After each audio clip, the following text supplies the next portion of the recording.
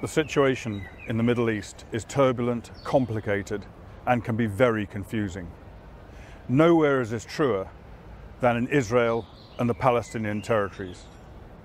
As well as complexity and confusion, there is also a great deal of disinformation, emanating either from the ill-informed, the misinformed, or from those who want to mislead.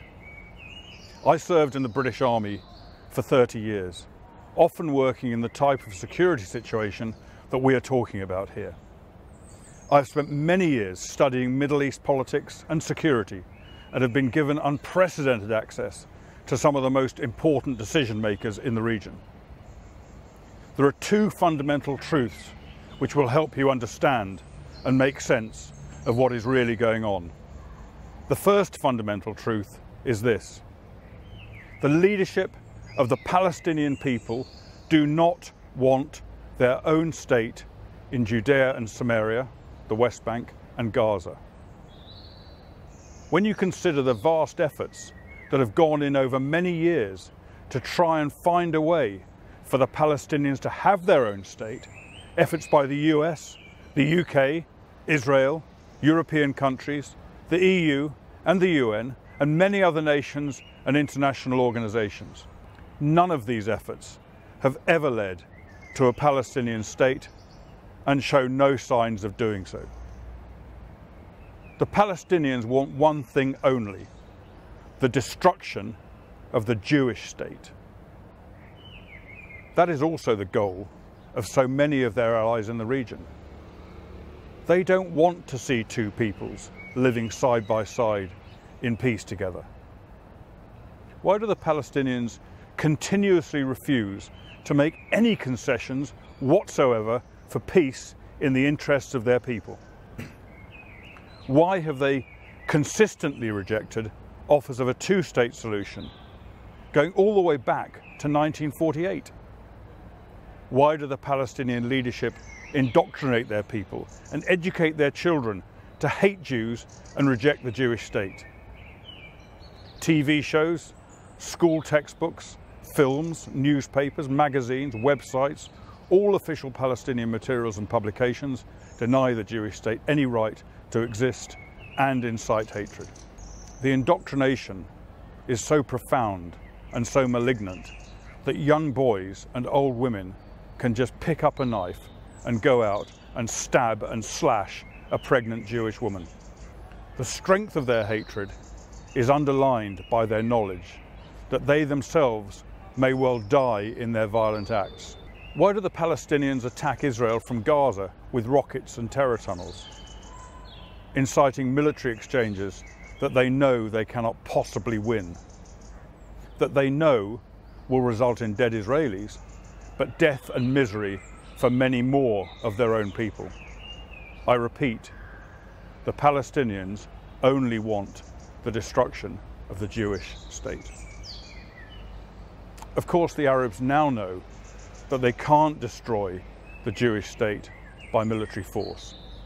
They have been trying to drive Jews out from the Holy Land for 100 years, since the 1920s. And during the Second World War, the Mufti of Jerusalem even persuaded Hitler to bring the Holocaust to the Middle East, to murder the Jews there as well as in Europe. And when the UN resolved that the State of Israel should be born in 1948, 5 Arab armies descended on the fledgling nation. Ever since then, they've been trying to destroy the Jewish state using conventional armies and every form of terrorism. Each time they failed and were themselves defeated.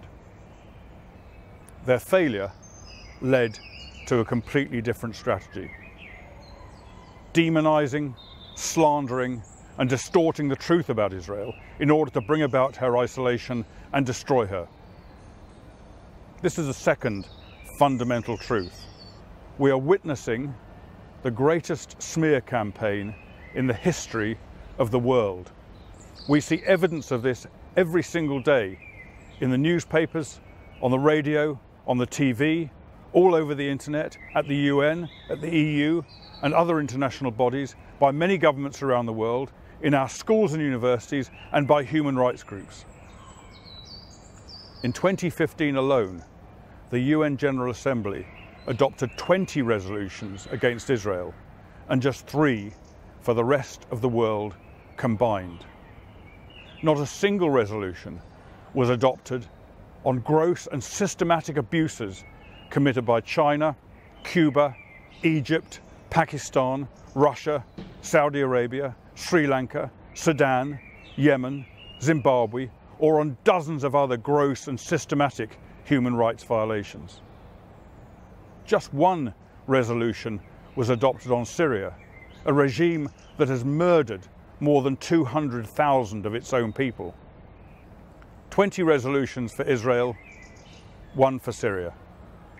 The UN Human Rights Council consistently singles out Israel for false accusations of wanton brutality and war crimes.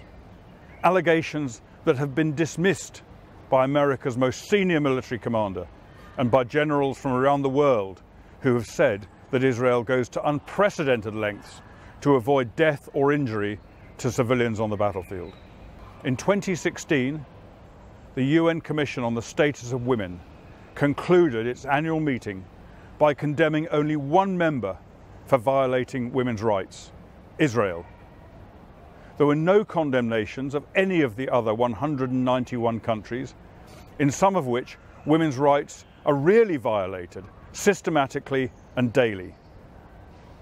The anti-Israel falsehoods and abuse delivered from the UN resonate around the world and are then echoed and repeated in schools, universities, human rights groups and the media.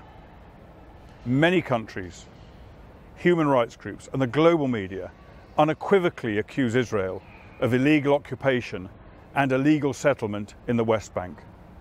Accusations that are not supported by international law and are rejected by some of the world's most distinguished legal authorities.